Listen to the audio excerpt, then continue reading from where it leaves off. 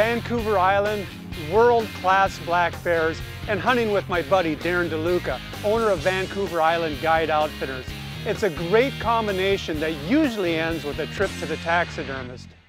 Yeah, I bet that's Joe. Yeah, nice rig. Of course, wanted to meet Joe, knew he was a famous NFLer, and really look forward to having Joe here. Guys, how you doing? Hey, you must be Joe? I am. Gordy Krahn. Gordy, how is everything? Good, good. How'd you like to ride up? Beautiful. Darren DeLuca. Darren, Joe. Pleasure to meet you. Glad you found us. Yeah, it's a beautiful place. Beautiful. I don't want to say I'm here as a babysitter, but we did bring a guest along this time. Joe Jurevicius, great guy. Joe and I actually got a lot in common. I mean, first of all, it's very obvious. We're both chiseled athletes. All right, I'll test my arm out. Did you get that? Did we get that? Watch that hamstring we talked about.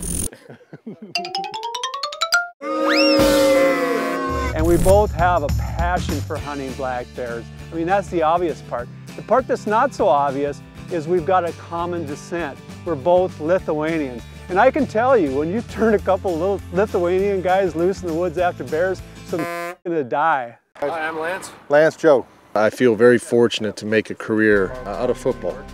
I got to play with some of the greatest guys, that have played the game. I played wide receiver in the National Football League for 11 years. Played in 3 Super Bowls. A lot of dreams came true because of football. And the most important things are I stuck around for a long time, made a career, but man, winning a Super Bowl was really icing on the cake. I actually got involved in hunting through Kerry Collins. Penn State Kerry Collins, 16-year NFL veteran quarterback. And I remember getting dressed up in his camo and sitting about 20 feet in a tree stand and a doe walking right underneath me, and I was hooked. It's actually fun hunting with 3 guys. You get a lot of camaraderie, you got an extra set of eyes. In Joe's case, you got a strong back if you got to hump a bear out of there.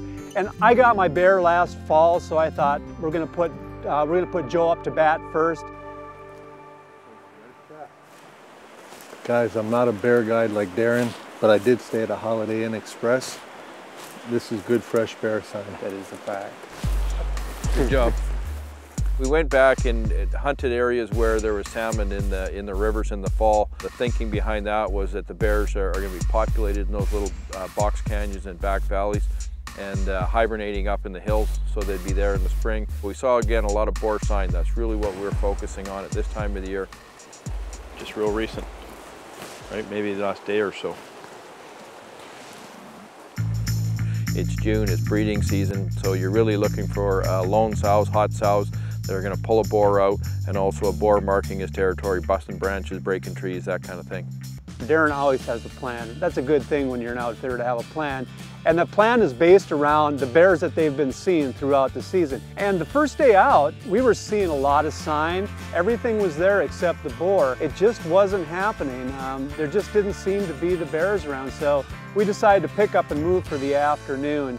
Darren presented me an opportunity to go and talk to some kids in town about the game of football, some guys that play here at the school level, and I couldn't pass the opportunity up. Hands up, just boom, rip, pull, get right on top of it. Keep your hands up in here just for it. It's easy for somebody to do that. Football's been really good for me, guys, and the only thing I can tell you in all honesty is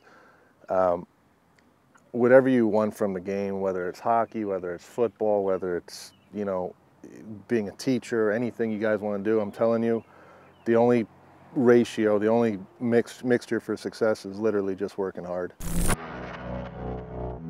We hiked up into a clear cut, perfect setup. We could see a lot of territory. There was a lot of sign, felt really good about the spot, and we sat in there for, 2 or 3 hours.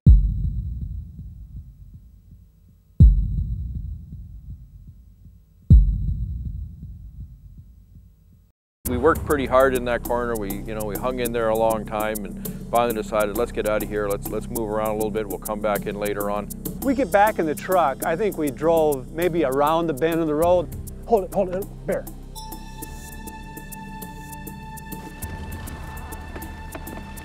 The bear was walking and marking his territory. It was quite a pursuit. Look at that, Joey just nailed this tree. Ripped that. Ready? Ready? Yeah. Ah. Take him. You got him. He's going over the edge. There he is. You got him. Down, man. You got him, buddy. Thank you, buddy. Nice job. I appreciate it. Hey, Thank the boy you. from Cleveland got himself a bear. Good job. You know, the excitement was there. It reminded me a lot of on Sunday afternoons when we would hear from our coach, "See you Wednesday," meaning we were off on Monday, Tuesday. There was always a lot of celebration in the locker room, and I could tell you it was pretty equivalent. There was nothing to do but kind of spike the ball and celebrate the touchdown because we had a Vancouver Island bear on the ground.